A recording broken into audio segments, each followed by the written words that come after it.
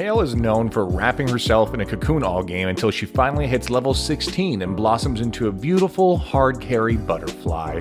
But what if you took Kayle out of the solo lanes and shoved her into support? Would you think it's troll? Would your ADC tilt out of control? Whatever your answers are to those two questions, someone's already tested it for us and made it to master while doing so. Chrøn is our aforementioned Kayle Support player and self-proclaimed meme lover who's made his way into master on the EUNE server. While he's also played Kayle in both mid and top lane, he's recently started picking her up in the support role, and with some pretty impressive results. Chrøn, also known as David, started playing League at the end of Season 5 with his friends. He had heard about League in Seasons 3 and 4 but didn't have a PC to play the game yet, so once he was able to actually play, he hit the ground running. He started playing normal games with his average group until he hit about level 30, where he first heard about ranked.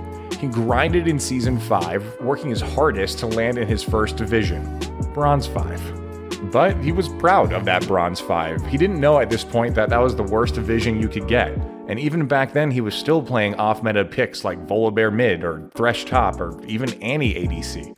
In Season 6, he started to improve his knowledge of the game, watching YouTube videos. See, like this channel, it can help you climb too, just keep watching, guys. And within a month of taking all his newfound information in, he pushed himself to Gold 1. At this point, all he wanted to do was climb higher and higher. He was hooked. He didn't even want to play with his friends anymore. I mean, we've all been there, right? Oof, to be young. He finally found his first main role in ADC in Season 7, and he was able to push himself into Diamond for the first time. And through Seasons 8 and 9, he reached Master with a 65% win rate, playing with champions like Kayle and Evelyn against some big-name streamers. He kept pushing, and by Season 10, the highest rank he made it to was Grand Master, maining ADC. And since he loved AD carry so much, he started trying out Kayle in roles like top and mid, since she functions pretty similarly in her playstyle. He played her on a few of his accounts, playing over 100 games in 2 weeks, and just recently discovered her potential as a support as well. On the account we're analyzing today, he's played over 140 games as Kayle, with a 57% win rate, to Master tier, where he's still trying to climb to Challenger with off-meta picks to this day. Support Kayle has some pretty large weaknesses we need to talk about first though. For one, I mean you're Kayle. You're a champion that is meant to scale, and being in the support role hinders your leveling and income, making you get to that late game fantasy much later. Also, she lacks hard CC, only offering a slow within her kit. Additionally, she's squishy and vulnerable to all-in champions, so you always need to be careful with her. And finally, and most importantly, if you're just not into leafy greens, she's probably not the champion for you. But even with all of these potential problems, Chrøn has found a way to make it work.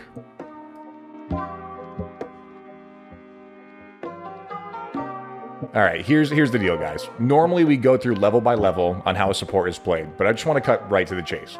With Kayle Support, you have one goal in mind. Chill the hell out and capitalize on ganks or your opponent's mistakes. You really don't have any fighting power early game or before your ultimate, so most of the lane boils down to your ADC farming up and maybe you tossing in a Q every now and then, but mostly using your mana to just heal both of you. It's not sexy, it's not exciting, and it's pretty low skill cap early game. But the simplicity is beautiful. You don't have to look up matchup information or know what you're really strong against. You need to sit back, take as little damage as you can, and let your ADC farm up. If the lane goes completely even until you're level 6, your ultimate and your ranged attacks finally give you the ability to take all kinds of fights with your teammates. This next part comes from Chrøn himself. You have to think of Kayle as a better version of Soraka. So why is it that Chrøn believes that Kayle can function as a more effective Soraka? Well, now let's talk about Kayle's abilities.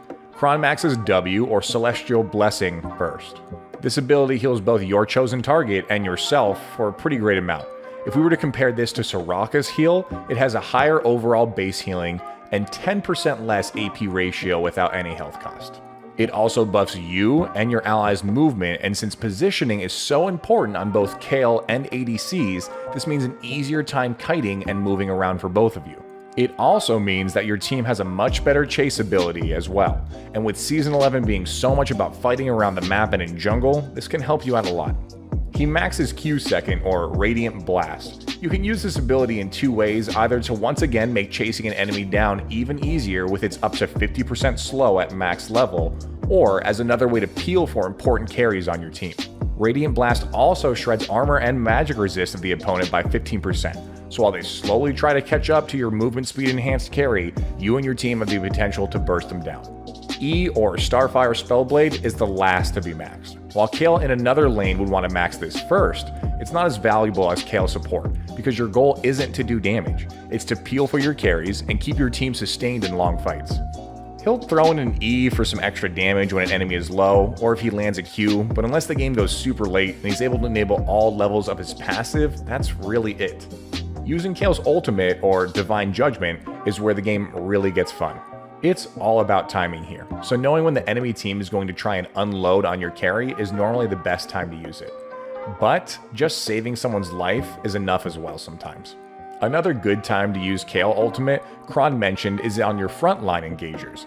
Divine Judgment also does solid base damage when the swords come crashing into the ground once it's over, so if you have someone on your team diving to the middle of the enemy team, and your ultimate is able to mitigate a bunch of damage for them when they jump in, and get maximum value from the damage it provides as well, this normally means a one-team fight. When we get to mid-game as Kayle, you want to follow the buddy system. You're not great at ganking or looking for fights by yourself, so hold hands with your carries and fulfill your main job of peeling for them and healing them up. Your presence in a big scrap is important, so keep your eyes on the minimap for nearby fights that you can turn the tides of in with your peeling, heals, and ultimate. When you're team fighting as Kayle, you want to follow these rules as well.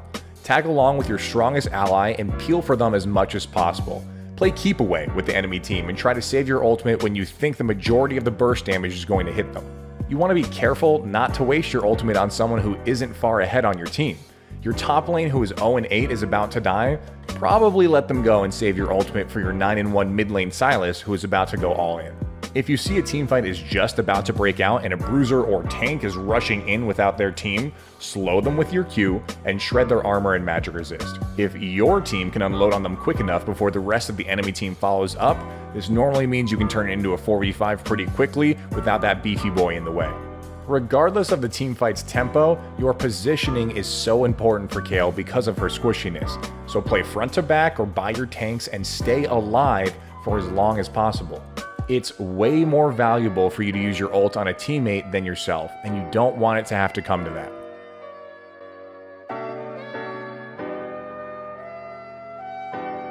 Some quick tips and tricks I just picked up while watching a bunch of Chrøn's games.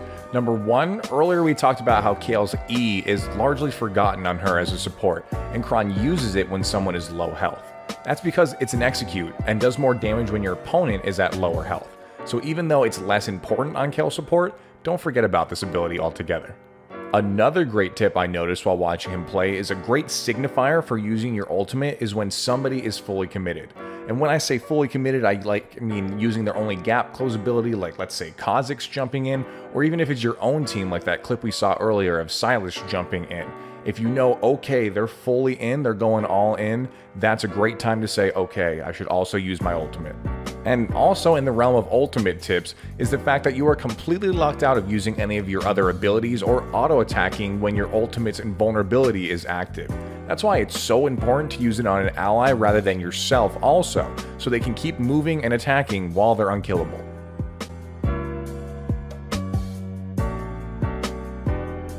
For his build, he starts every game with either a Spell Thief's Edge against melee supports or a Relic Shield against range supports, since it's so much easier to farm against them with Relic Shield. From there, he builds boots and starts to rush his mythic item, almost always getting an Imperial Mandate against teams that are less mobile. He also mentioned that Moonstone could be good against teams with a lot of poke, or Shurelius can be viable against more slippery teams, but he opts for Imperial Mandate most of the time. He'll then finish his boots, always getting Boots of Lucidity for more ability haste. For his 4th item, he states that Staff of Flowing Water is also core on Kayle Support thanks to the movement speed it provides both you and your ally that synergizes with your W. For his 5th item, he suggests looking to what is useful in the game, but sticking to the items that build out of Forbidden Idol. Building Ardent Censer if you have a strong auto-attacker, Mikael's if the enemy has a strong CC ability, or Redemption if you need more healing. And honestly, he noted even a Rylai's could go in this slot since it synergizes pretty well with her. If the game goes long or he needs some more oomph in his build, he'll build an Elixir of Sorcery. And for his 6th item, and throughout the whole game, as a good support does, he's buying control wards to win the vision game, and potentially building a ward stone if the game goes very late. For his runes, he takes Summon Area for synergy with his W and poking, Mana Flow Band to help with sustain, Transcendence for more ability haste, and Gathering Storm for more AP. He also brings Ghost Poro for more AP scaling and vision control, and Ultimate Hunter since Divine Judgment is Kayle's most game-changing ability. For his flex runes, he brings 2 Adaptive Force and HP per level to help with squishiness. He takes MR or Armor instead if the enemy team is stacked with AD or AP champs. Support Kayle works well with most ADCs, but particularly well with ADCs who want to go in like Samira or Tristana, or low mobility ADCs like Twitch or Jhin. Support Kayle struggles against aggressive early game carries like Draven and Caitlyn, and supports with hard engage or hooks like Alistar and Blitzcrank. Support Kayle, when I saw it in Master Tier in EUNE, is nothing like my brain envisioned it to be. I really assumed it was going to be this carry that eventually is going to slowly build up into the late game, but what I found is that it's really more akin to an Enchanter or Peel support, which is super crazy. I am going to try this live in my streams upcoming. I stream every Tuesday and Thursday at 6 p.m. Mountain Standard Time, so come check me out if you guys have some time then. I would love to see you on twitch.tv with me. If you guys are unable to make that, I would love for you instead to like and subscribe if you could. It helps me and the videos so much more than you guys can imagine, and I appreciate any time we get a comment down there. I try my best to respond to all of you and at least heart all of those, so please pop in there for a little conversation. That's really it for today, everyone. Thank you again for tuning in and staying this late into the video if you have, and I will catch you in the next one. Have a great day or night or morning or whatever it is for y'all. Peace.